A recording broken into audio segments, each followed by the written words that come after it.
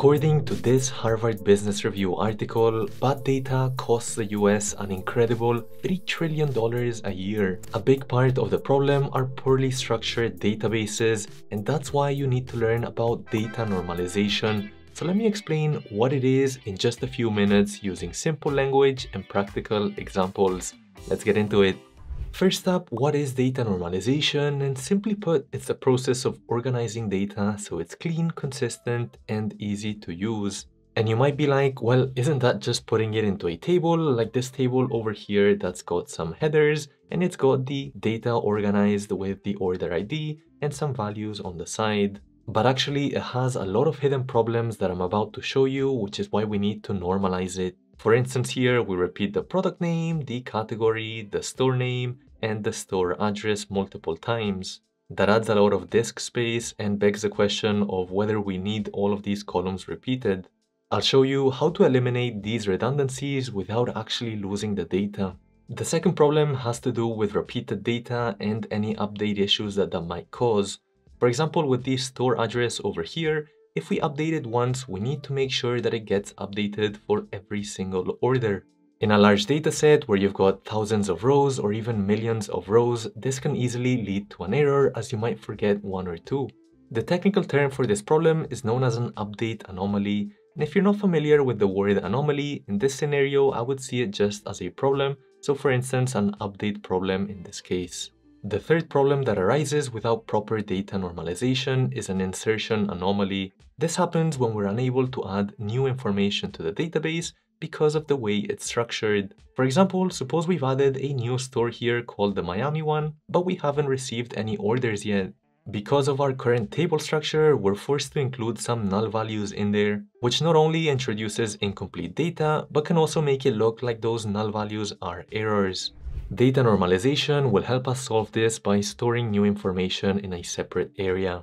The final problem I wanted to address is deletion anomaly, which happens when you delete a single record and that unintentionally removes important data. For example here, if we deleted the AirPods row and all the data is stored in this one table, we lose all records of having AirPods as a product. Now that we've identified the major errors, we clearly need a better structure, and that's where data normalization comes in. For this, we use a set of guidelines known as normal forms. And you need to satisfy rule 1 before moving on to rule 2. If the first rule is observed, the data is said to be in first normal form, then second normal form, and finally third normal form.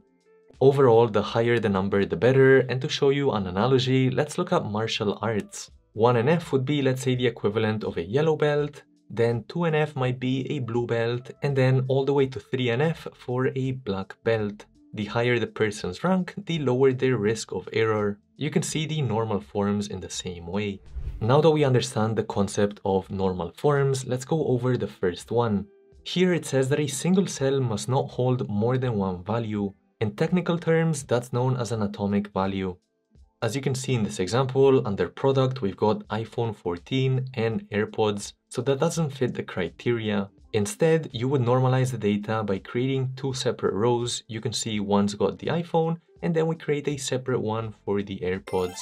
The second part of 1NF says that all the data in a column has to be of the same data type.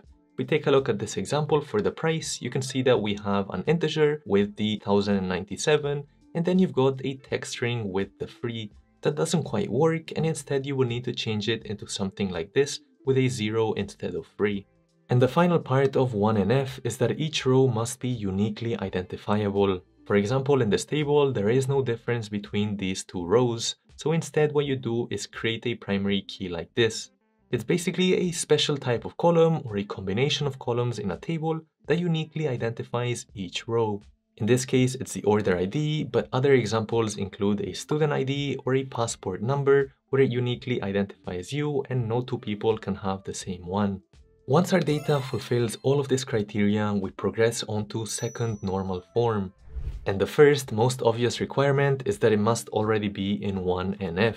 Continuing with the analogy, you can't skip to a blue belt without having a yellow belt first in martial arts.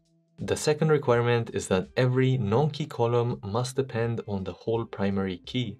That might sound a bit confusing, so let me explain further. The primary key here is the order ID, so all the other columns must depend on that. Right now though, the price and the category don't actually depend on the order ID. Instead, they depend on the product. The product dictates the price here and not the order ID. So to fix this, we need to split the table into two smaller ones like this. One tells us what we bought and the other tells us the details of each product. Thanks to the structure, we only write the price and the category once per product instead of repeating it every time there is an order.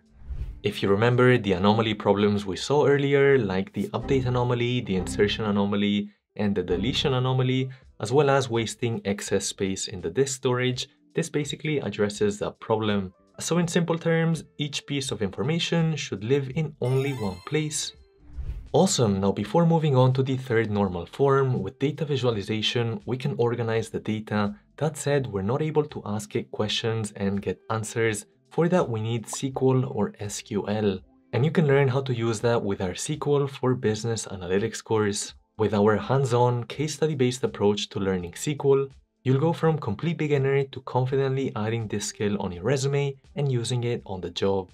Our curriculum starts with the basics of databases and how to get started with SQL. From here, you learn to create your own databases and add tables and values inside of it. Then you learn to interact with databases by writing queries from very simple select statements to more complex window functions, joins, and even subqueries. Finally, once you're comfortable with SQL, we'll work on two extensive case studies designed to simulate a real-world scenario where you'll be working as an analyst, both cleaning up data and extracting valuable insights based on your team's requests. So if you're interested in learning SQL, head over to the link in the description below. That brings us to our third normal form, and here the first and second must be satisfied. Just like in martial arts, you need to have received a yellow belt and then a blue belt to be eligible for the black one. In third normal form, there should be no transitive dependencies. That's basically when one piece of data depends on another piece of data, which itself depends on the main thing in the table. I know that sounds very confusing, but in fact, as you can see here, category depends on the price and the price depends on the product. That's a transitive dependency because the category isn't directly derived from the product. Because of that, we end up having repetition and updating issues. To fix this, we put each layer in its own table like this, where we've got the order table, the pricing categories table, and then the product table.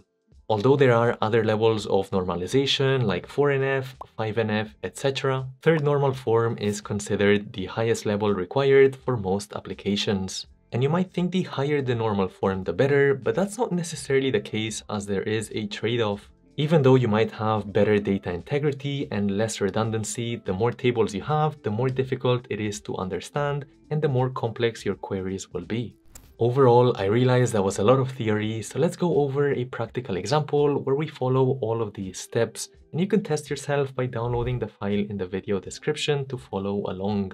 First up, you can see we have this dataset and we need to convert it into first normal form. You'll notice under the groups here, as well as under the quantities and the prices, we have more than one value. Because of that comma here, we probably won't have the right data types either, as there's integers here, but because of the comma, that's probably gonna be a string. Same thing with the price. That said, we do have unique order IDs, so the primary key seems to be okay.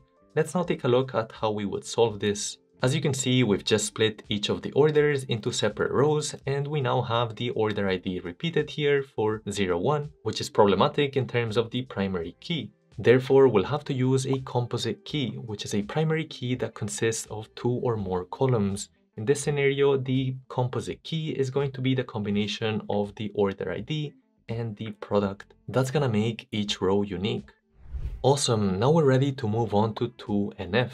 Here we need to remove the partial dependencies, so things such as the phone or the address here don't really depend on the combination of order ID and the product, which are our composite keys. Instead, they depend just on the customer. So we can separate them like this, where we've got the customer table right here in the middle, we've got just the order table, and then on the right hand side we have the order details table. Here, the quantity, the price, and the group all depend on the combination of the order ID and the product. Finally, in 3NF, we need to get rid of the transitive dependencies. If we take a look at the order details table here, we've got this whole group area, which doesn't really depend on the combination of order ID and the product. Instead, it just depends on the product. To fix that, we just need to create a separate table like this one over here, where we've got one column with the products and then the groups on the other. And the order details table is simplified because we no longer have those groups. Awesome, so we've structured the data, and the next step is to analyze it, which you need a SQL for. So you can learn how to use SQL with this video over here, or by taking our SQL course over here. Hit the like and the subscribe, and I'll catch you in the next one.